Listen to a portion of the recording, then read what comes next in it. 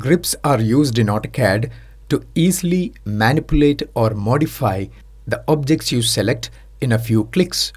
The location and the type of grip varies from object to object. For example, if I click on this rectangle, you will see blue objects at the corners as well as at the midpoint of these lines. And these objects are called grips. You can activate these grips by right-clicking the mouse and click on Options and click on Selections tab. Here we have a section in which you can control the various parameters such as the grip color, grip size. You can enable or disable grips, etc.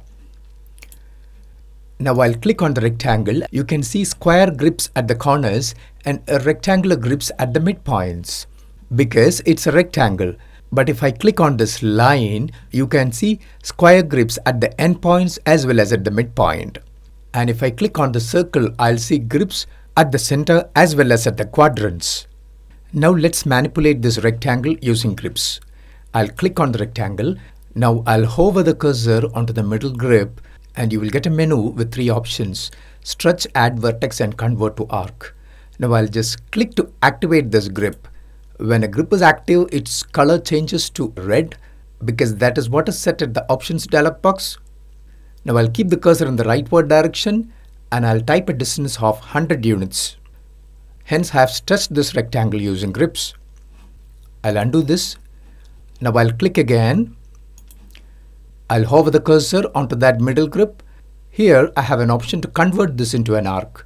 So just click on that and you can change this linear segment to a curveless segment. Using grips, we can subdivide a segment. When I click on this shape, you can see that this segment has got two end grips and a mid grip, and same is the case with this segment. Now I'll take the cursor onto this mid grip and here I have add vertex option. I'll just click on that and I'll insert a vertex right at this midpoint. Now you can see that this segment is subdivided into two segments with end grips and mid grip. Now I'll hover the cursor over here, then I'll click on convert to arc option and I'll change that segment to a curveless segment.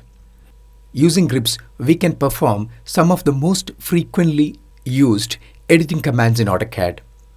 I'll select these two objects, then I'll hover the cursor onto this particular grip and I'll just click to activate it as a hot grip.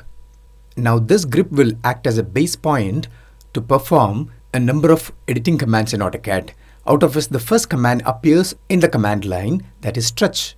If you want, you can stretch this point to a different location. I'll stretch it through 50 units. I'll type 50. Next I'll again activate this as a hot grip. Just press spacebar to get the next editing command, that is move. And for the move command, this point will act as a base point. Now I'll keep the cursor in the rightward direction and I'll type a distance of 150 units.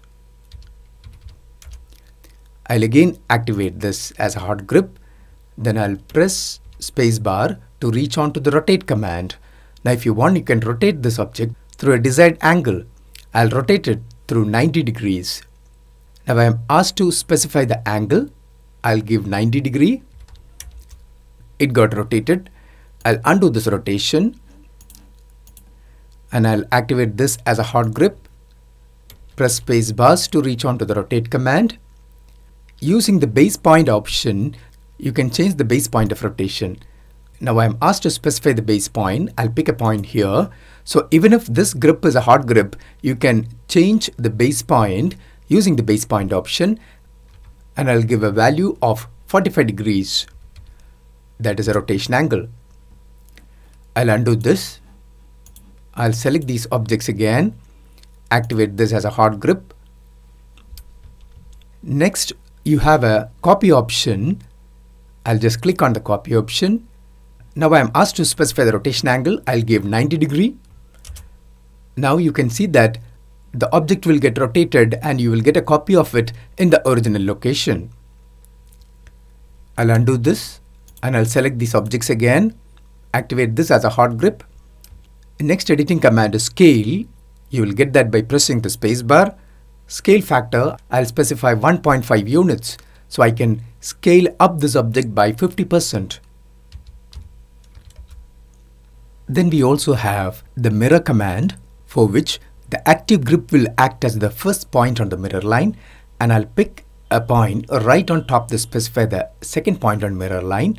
And here we have the copy as well as the base point options.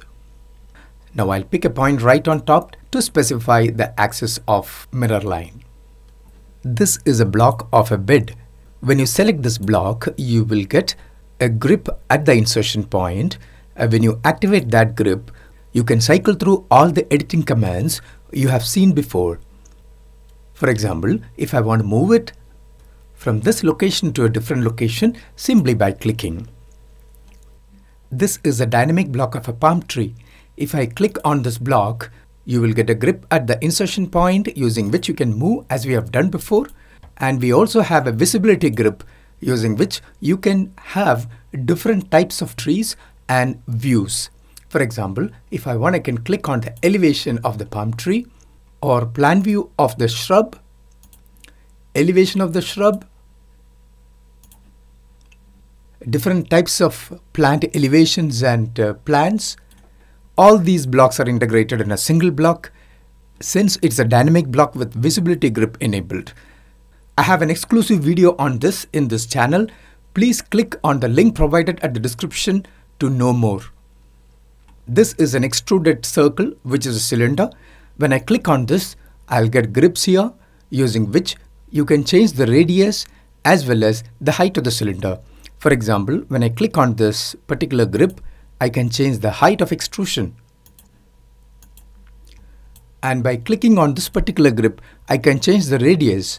Thereby, I can make it a tapered cylinder. You will also get grips here using which you can change the bottom as well as the top radii. And hence, you can perform grip editing on a 3D solid object to alter its shape. In a rectangular array, we can control the number of rows and columns as well as the distance between rows and columns using grips.